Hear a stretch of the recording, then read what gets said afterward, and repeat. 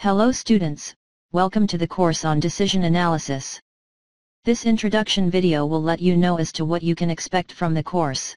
It is a Monday morning, the alarm goes at 6. You plead 5 minutes of snooze.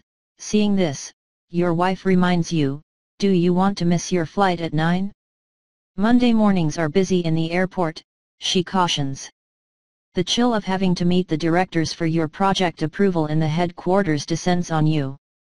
You slip into the bathroom, figuring out your toothbrush among a bunch. 30 minutes later, you are in front of your wardrobe, picking the most appropriate attire that will help you sell your project to the directors. What would you prefer? Asks your wife, spreading the variety of breakfast on the dining table. While consuming the cereals, you check your flight status.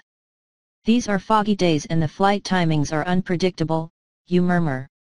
While gulping the coffee, you push an apple into your handbag for an onward consumption. You check your wristwatch and it is 7:30. Within this period of 1.5 hours, how many questions, information, and reminders? Each of them feeding into a decision point. You encountered them with ease, most of the time intuitively and a few times rationally. Which is better? Deciding based on gut feel? Or a set of numbers? We, the engineers and managers, believe that it depends upon the seriousness of the decision. Any decision that has a high impact should be decided rationally, and the daily routines should be intuitive. Right? Wrong? If that is what you propose, then you should reach out to construct a decision tree if you spot a king cobra in your backyard. Sounds ridiculous, right? We will come across similar interesting questions during this course and try to find possible answers. Some of those answers can have a lasting impact on your personal and professional life.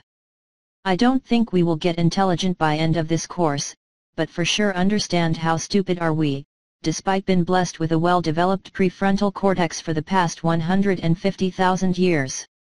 Don't worry, I will offer you convincing arguments with which we can continue to believe our superiority over the other species, without guilt. Welcome to the mysterious journey, which will be as exhilarating as the destination.